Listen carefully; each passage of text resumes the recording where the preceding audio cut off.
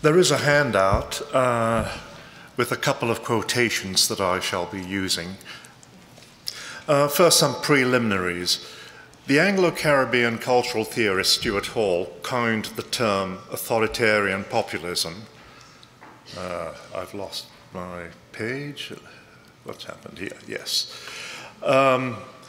To define Thatcherism as the project of undermining the British post-war settlement between labour and capital, essentially by mobilising a right-wing popular movement aimed at strengthening the state.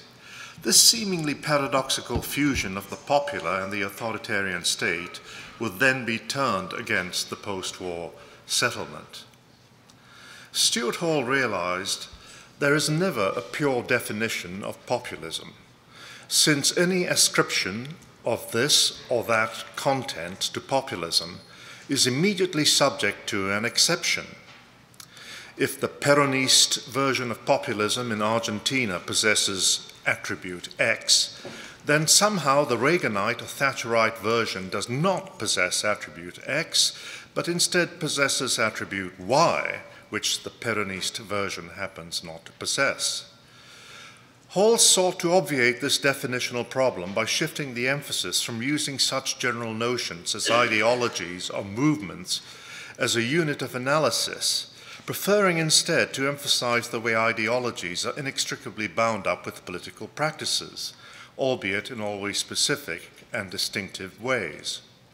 Hall's approach, which derives from Antonio Gramsci, replaces the notion of fixed ideological meanings and class-ascribed ideologies with the concepts of ideological terrains of struggle, terrains was one of his favorite terms, and the task of ideological transformation.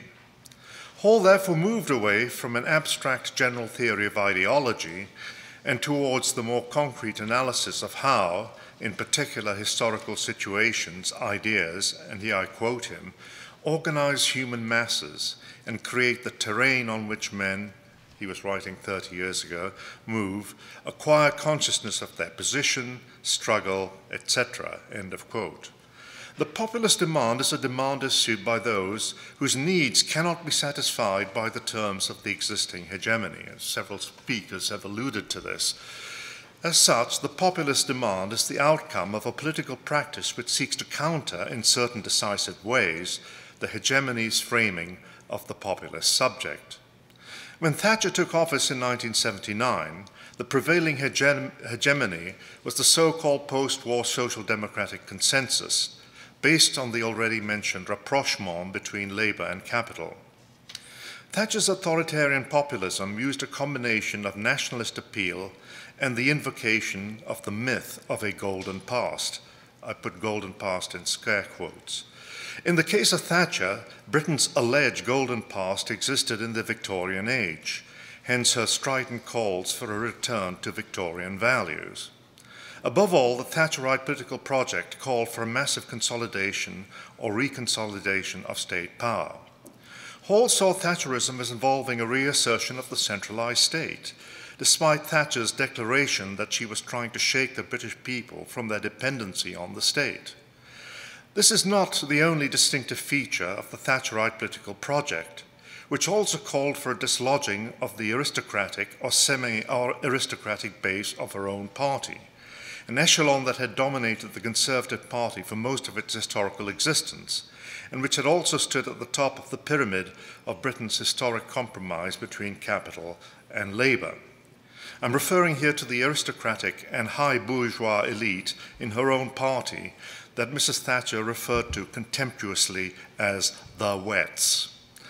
Thatcherite dryness, if one may use such a term, therefore required a purge of this aristocratic echelon from her party's power structure, ensuing in the ultimate diminution of the role of this elite in the historical compromise.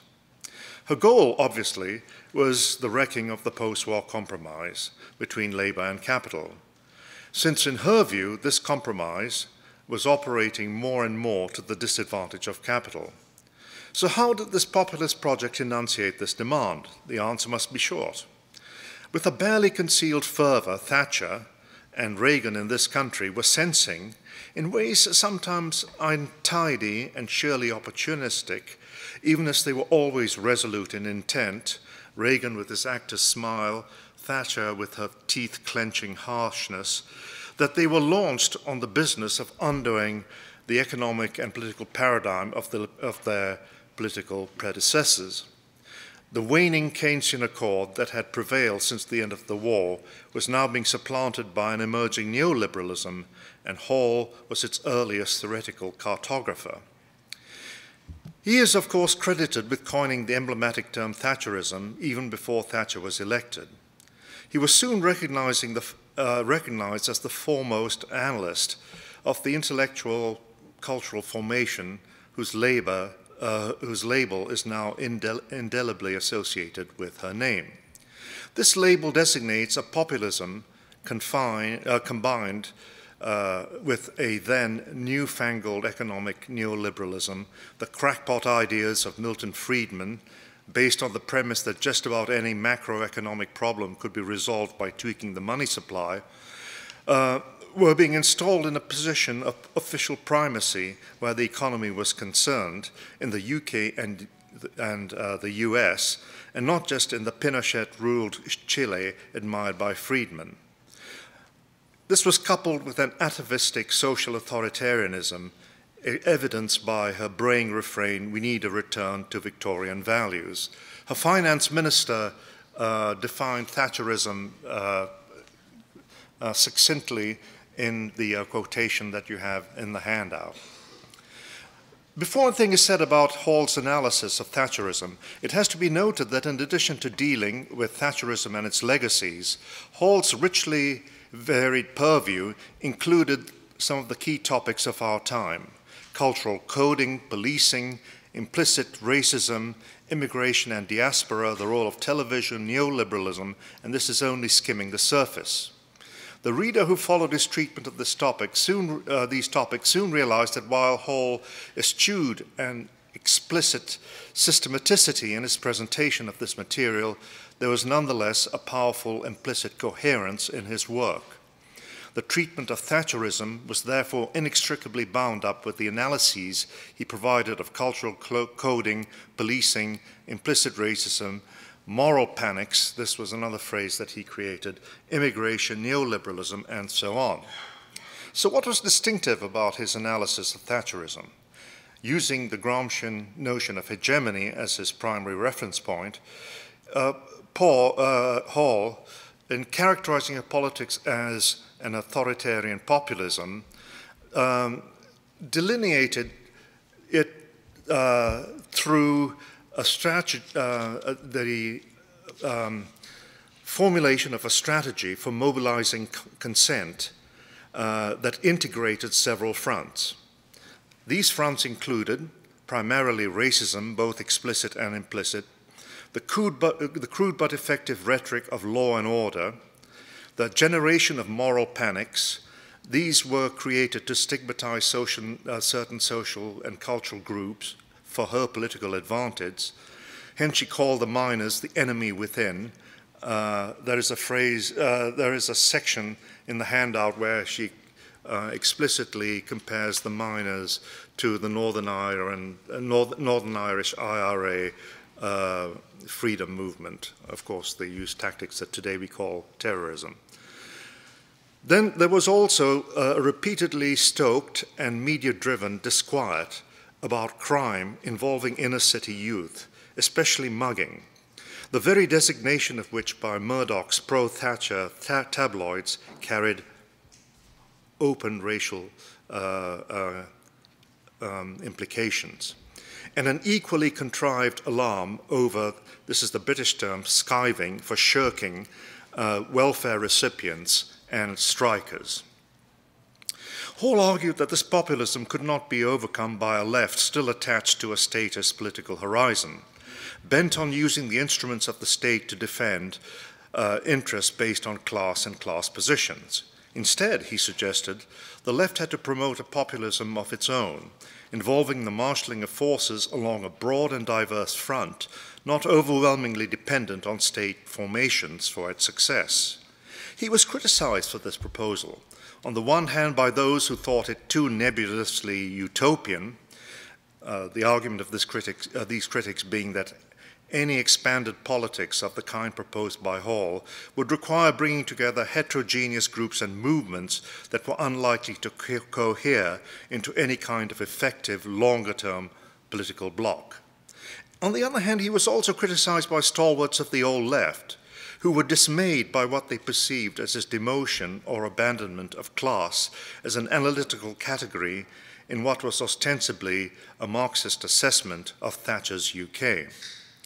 But today, 5 virtually uninterrupted decades of the Thatcherite hegemony, the Labour governments of Blair and Brown having merely embedded her neoliberal policies while giving them a less bellicose front, as Blair's rictus smile replaced Thatcher's hectoring snarl on television screen, these 5 decades have in the main proved Hall right. The mobilization undertaken by Thatcher exploited shrewdly the complex fractures and impasses emerging in the British body politic as the post-war Keynesian compromise buckled under the weight of pressures its economic model could no longer resolve. In their quest for an adequate response to the collapse of the post-war settlement, Thatcher's opponents always seemed one step behind her in the wretched but nonetheless crucial competition for the available forms of hegemonic primacy. Thatcher enveloped her economic agenda in a wrapping that contained carefully and always opportunistically several components of British culture that could be ordered in ways that recomposed to her advantage the forms of opposition confronting her. Her opponents, by contrast, seemed always to be in a fatal lag when it came to finding alternative resources for the task of hegemonic recomposition. Many of the key ruptures and transformations associated with the collapse of the Keynesian compromise were only tenuously connected with class and explicit class positions.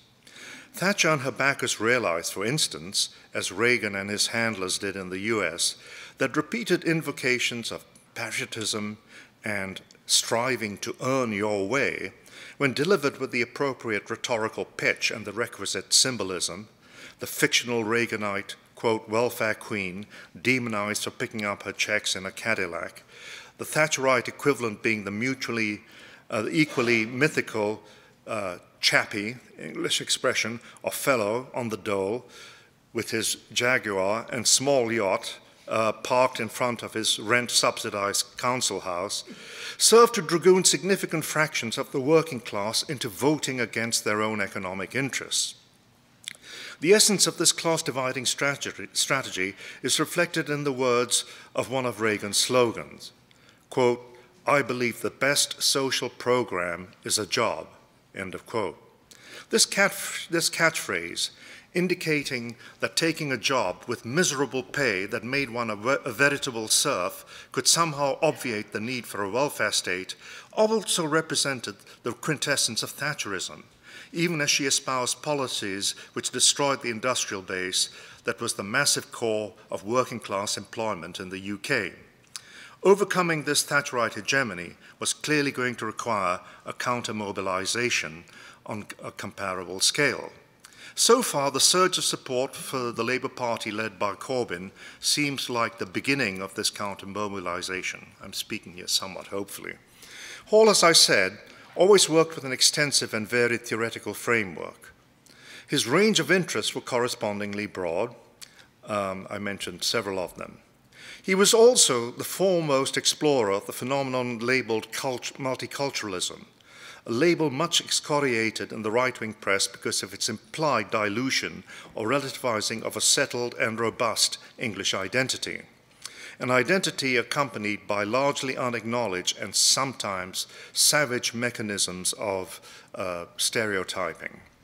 These mechanisms appealed to the British people primarily by resorting to some version, whether mildly attenuated or full-blown, of the retrograde fantasy of a Britain that was once populated by sturdy folk who talked like Miss Marple in the Agatha Christie detective series shown on PBS. Sturdy folk who dressed like Mrs. Thatcher with a hats, handbags, pearls, and decorous costumes, or her multimillionaire husband, Dennis Thatcher, in his tweed jackets. The petty bourgeois grocer's daughter, Thatcher, was once recorded on a leaked tape taking elocution lessons to make herself sound more like TV's Miss Marple. The Miss Marple of this caricature, who cycled decorously down the cobbled streets of antique villages, coupled with a yeoman working class that would tip its collective cloth cap at Miss Marple as she cycled past these befittingly deferential representatives of England's yeomanry. Hall, of course, had no truck with this cockeyed and anachronistic sentimentalism, which naturalized and concealed the very mechanisms of bias and stereotyping served by such rose-hued invocations of a merry oldie England. In acknowledging correctly, of course, that the UK has always taken many more multifarious, less overt, and often troubled paths when dealing with the questions of national and ethnic identity, Hall quickly decided that there is more than one species of multiculturalism. The one that grabs the headlines, sometimes with its vacuous and politically correct slogans, was typically based on an identity politics propped up by the appropriate discourse of rights and liberal inclusivity. Hall, however, was about something much more challenging and hard-headed than the latter identity politics, namely the question of how the dominant culture has an inbuilt insularity which can only be contested without guarantees, his favorite phrase, if we manage to find real alternatives to it without resorting to the self-defeating means espoused by single-issue constituencies using their self-identities as the only basis for this struggle against the prevailing order. Hall's writings on this topic were really much more about the partial and selective ways in which all identities are constructed by the dominant order. That is, he wrestled above all with the question of multiculturalism as a problematic, rather than simply being interested in championing a boutique multiculturalism where the picture of the fabled Miss Marple is expanded by the insertion of a smiling turbaned Sikh or a beaming dreadlocked Rastafarian. Don't ask me how Thatcher succeeded in getting so many British people to succumb to this laughable fantasy about British identity, but for nearly 2 decades she did. All the while, of course, power was being massively consolidated in the hands of the state. Thatcher, Hall pointed out, set out to break a previous amalgam of power, concentrated mainly in the hands of the gentry-based elite in her own party, but with effects that permeated the length and breadth of the British national consensus. In the name of a new amalgam, call it global capital or what you will. But this new amalgam, for all its populist overtones, was still basically a version of state power. Thatcher, like her pal Reagan, made an awful lot of noise about small government and the need, quote, to reduce the state, when in fact the state was the primary instrument of a Gleichschaltung, a buzzword in recent times with regard to Trump and Steve Bannon, though several of us were using it in the 1980s to describe Thatcher's project. She used the centralized state to wipe out entire tiers of local government, to spy on her critics, to declaw trade unions, to dismantle manufacturing industry, to work around the boycott of apartheid South Africa, to fight the IRA at a time when many reasonable people, including a handful in her own party, realized that only a negotiated settlement could resolve the Irish troubles, to obstruct German reunification, to enrich her husband Dennis and their prodigal son Mark, to undertake the neo-colonial task of repossessing the Malvinas Islands after they had been seized by Argentina, to reduce spending on education, to administer a program of privatizing publicly owned enterprises, to deregulate the financial sector with the disastrous consequences that became evident in 2008, and so on. The state, duly reinforced by her in areas that abetted her project and weakened in those that did not, was thus central to Thatcher's project. Her success in generating her authoritarian populist project depended on her ability to mobilize certain resources of desire and fantasy as opposed to interest. This focus on desire and fantasy as opposed to interest has long been analyzed by the Marxist tradition. Decades ago, the Frankfurt School pioneered an analysis of the authoritarian personality that has been in the news after Trump's election. And recently, Slavoj Žižek has furnished accounts of ideology based on the suppression of or overriding of interest by fantasy and desire. If theorizations such as Hall's are somewhat recent, the phenomena associated with the politics of desire and fantasy, overriding considerations derived from interest are not. Hitler's dramatic nighttime rallies are the initial exemplary instance, but Reagan, with his syrupy voice and aw shucks cowboy movie manner, and Thatcher with the hats, pearls, and handbag swinging iron lady snarl, involved in different ways an infusion of the libidinal into the political. To conclude, the biggest difference between Trump and Thatcher has, however, nothing to do with politics per se or the libidinal dimensions of a politician's persona. I'm referring here to the fairly recent burgeoning of computer-driven technologies, especially the development of instruments to mine and analyze big data. The politicians of Thatcher's generations had to make do with polling information based on standard demographic indicators: age, gender, education, occupation, income level, religion, place of residence, and so on. The emergence of social media and the requisite technological tools to harvest data from the click prints of those on social media, as well as our computer-recorded subscriptions, donations, credit card transactions, vacation choices, social networks, leisure pursuits, hotel, airline, and restaurant reservations, and so on, allow these to be translated into detailed psychometric information useful to politicians and their campaigns. There's been much hype. I think Fred Van Leeuwen referred to Trump's use of Cambridge Analytics earlier. Steve Bannon is a director of Cambridge Analytics, to provide his team with complex number crunching information of the kind just described. Whatever the hype, it is difficult to gainsay from the accounts given by informed reporters that Trump's team was able to use Cambridge Analytics to target very precise niches of voters with political pitches tailored specifically for them. You could almost go block by block through a neighborhood and target your pitch using this psychometric information. By contrast, Hillary Clinton relied heavily on TV advertising, and Trump hardly at all. Television is simply too imprecise in its targeting when compared to techniques derived from the computer-driven psychometrics employed by Trump. Compared to Trump's technological scalpel, what Thatcher had at her disposal was a bludgeon. But both, however, found ways to their respective ways of pouring oceans of venomous libidinal energy into a politics at once populist and authoritarian.